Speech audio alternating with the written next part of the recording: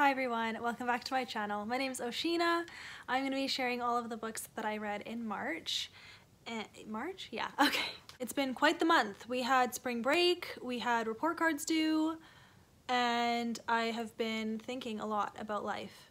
And so I might talk more about that at the end of the video, but I will start with the books. So I'm going to start with my favorites and work down to my least favorites because I read 2 amazing 5-star books this month that I can't wait to share. I've talked about both of them kind of a lot, but I will link any videos that I did talk about these books. I'll link them down below. And then I will also list all of the books down below with the authors. So if you want to look them up yourself, like on Goodreads or something, you can do that. So the first book that I want to share is called A Broken Kind of Beautiful by Katie Ganshert. This was a 5-star book for me. I loved it. It is such a solid story, and it follows a model and kind of her life of never feeling like enough, like her looks are all that matter, and she is 25, so she's kind of aging out of the prime age to be a model, and so she's feeling desperate, and she ends up booking a job in a smaller town for her stepmother, and she is going to model wedding dresses for her stepmother. She decides to do it, and there is a photographer that is her love interest, and then there's also kind of like a storyline of her kind of redemption and coming to Jesus because her stepmom is a Christian and so is the photographer, and it's such a beautiful story. Like truly, I thought it was amazing. It was definitely like Francine Rivers, Charles Martin, Becky Wade type caliber for me. I loved it. So definitely my favorite book by this author now, and I can't wait to read all the rest of her books because what a solid author. So definitely recommend that one. The next one that I liked like equally the same is called Before I Called You Mine by Nicole Deese. Never heard of this author or this book. So I checked if my library had it and it did, so amazing. I read it and it's so good. It follows this woman who's I think 31. She's a grade 1 teacher and she is single, and her family gives her a hard time about that, but without telling her family, she decides that she wants to be a mother more than she wants to wait to be married to be a mother. So she decides to adopt from China. So you follow the story of her adoption process, but then also she ends up meeting a man who is incredible. He loves Jesus and they get along lovely, like they hit it off. And so it kind of makes her question everything, like, do I pursue this man or do I pursue adoption? Because she signed up as a single woman to adopt, so she can't just say, oh, I have a boyfriend now. Like, it's all about stability for the child, so she has to stay single. I forget for how long, but yeah, so it's her struggle of like, God, I don't know what to do, and boy can I relate. And I just loved her heart for Jesus. It was so real. The faith in here was really, really good. There were a lot of comical, funny moments. Like the dialogue was definitely really good.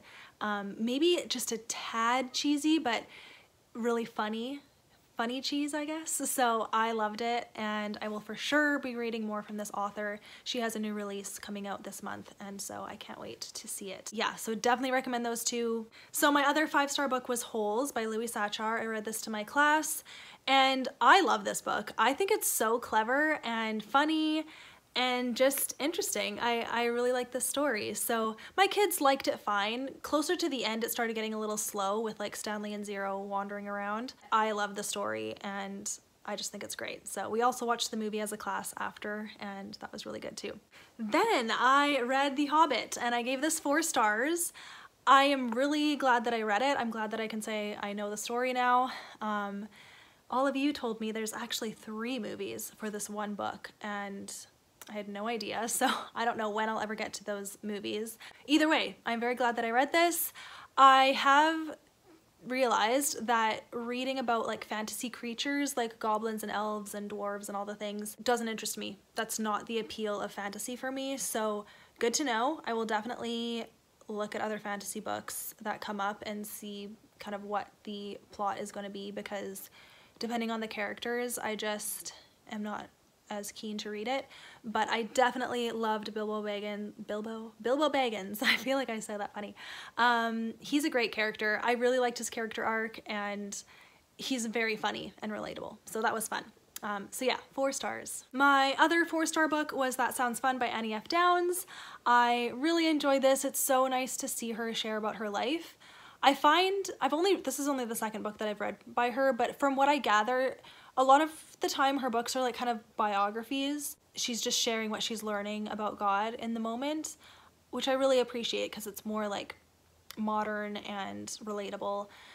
This one, like her book before this is called Remember God, and I gave that one 5 stars. I loved it. This one got 4 because she goes deep, but I wish she had gone deeper, kind of with the faith aspect of fun and her struggle, and like she shared struggles, but it still felt surface level. And maybe it's because I listened to the audiobook, I might have felt closer to it if I physically read it, and that's kind of why I don't love listening to audiobooks. But yeah, I was like, I wish there was a bit more to this, but there was nothing wrong with it. I really enjoyed seeing all that she shared, and she definitely had me thinking about all the hobbies in my life and if they add to my life or not. But if you like Annie, I for sure would recommend reading this book because she shares a lot about things that I had no idea that she had gone through, so that was cool to see too. Next, I read The Killing Tide by Dani Pettrey, and I gave this 3 stars. So yeah, I made a video about how sometimes our favorite authors disappoint us. You know, I would still call Dani Pettrey one of my favorite authors because her Alaskan Courage series is just amazing, and I still love it. I still think about it. It's been a year since I've read them, but I can still vividly remember the characters and all that happened and my experience. Like, it just was so good. So that kind of had my expectations really high for this new book because this is the first book in her newer series that's coming out. And I just found it boring. Like, there were just so many characters, and I felt like it jumped around a lot plot-wise and perspective-wise, and I just didn't connect to the characters the way I did with the Alaskan Courage series, so it's too bad. I don't think I will continue with this trilogy. I think it's a trilogy, so bummer. But still, like, if you like romantic suspense, Christian, then this is a solid one. It's just, it wasn't for me. Okay, my next 3-star was Sherwood by Meagan Spooner. This really should be more like a 2. I didn't end up liking the plot or the main character of Maid Marian. She ended up replacing Robin Hood because at the very beginning of the book, so this is not a spoiler because it's in the synopsis, Robin Hood dies, and so Maid Marian goes into grief, but then she also is like, kind of accidentally pretends to be him, but then she decides to really take it on and be him, but pretending that she's him, so everyone thinks that he's still alive. And like, she kind of like hears his ghost, and like there's this ghosty thing going on, and I didn't buy the romance at all. And in the end, I didn't like where her character went. I felt like it was just too much. I didn't like it. So overall, didn't really like this book. I should probably get 2 stars. Okay, the other book I gave 3 stars is Crossroads by William Paul Young.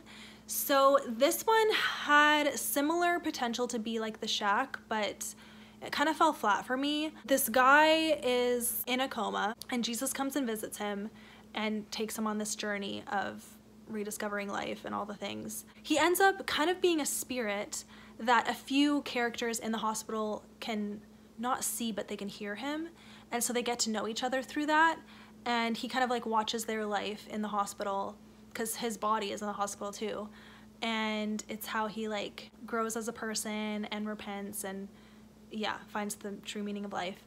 But I just found it like not that exciting to follow, and I didn't like it. I don't know, like I don't think there's anything wrong like theologically or whatever, but just enjoyment level and like connectedness, I didn't have anything. So yeah, that was kind of weird. Then my last 3-star is The Life Below by Alexandra Monir. This is book 2 to the Final 6 duology, and I thought it was a solid end. I liked it. Nothing that exciting. I wish there was more of them actually on the planet/moon once they get there, like, and explore the aliens more. Almost it could have had a 3rd book, I think, to do that, but whatever. This book was mostly them in space traveling to where they're going and all the discoveries they make along the way and relationships and stuff. So I liked that part, but I was kind of waiting for them to get where they were going and then do some exploring, and that was like the very end, and it ended abruptly, and I didn't really get it. Like, I definitely was skimming a lot, but I was still like, I have no idea what's going on, and so whatever.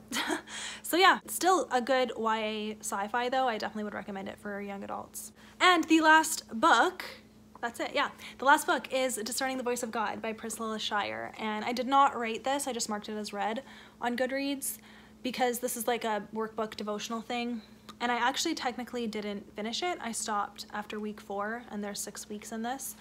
This is the little workbook that I was doing for Lent, and I wanted to talk a little bit about it and kind of like what's going on, I guess. There was nothing wrong with this, but I think I just wasn't in the place to get out of it what it meant. It started making me strive to hear God's voice, and I started getting discouraged when I wasn't. And God actually was speaking to me through this and made me realize that there was a lot of things I was doing for Lent just to prove that I could do it. And I didn't start out that way, you know, but I can be very disciplined, and that can kind of get in the way of just the heart of why you're doing something.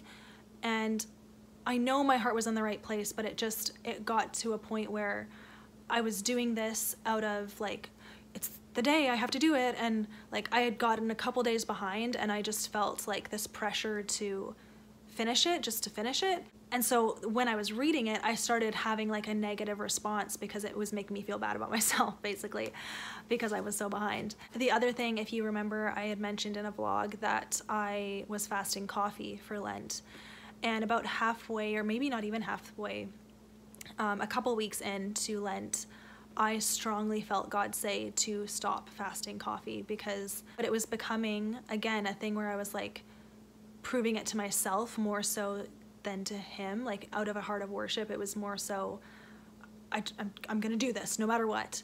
And there was just one day where I thought, man, I wish I could have a cup of coffee, and I strongly felt God say, have one, and you can keep having one. And I just realized that I was doing a lot of things that was making me strive and not just rest in his grace. That is a very hard lesson for me to learn, and I'm still learning it, and I'm still in the midst of it, it feels like. But he's so good, and he's so patient, and I'm not gonna get emotional, but I guess I'm sharing this because maybe some of you feel like either you're not good enough because you aren't disciplined, or you're so disciplined because you want to please him, and he never asked that of us, you know? He didn't ask me to prove myself to him.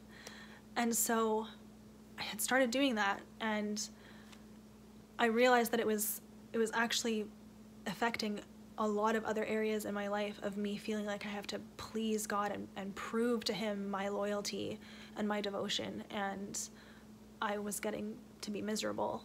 And so, wow, I know that a lot of us struggle to even just open our Bible every day, but I'm just learning there is literally grace for everything.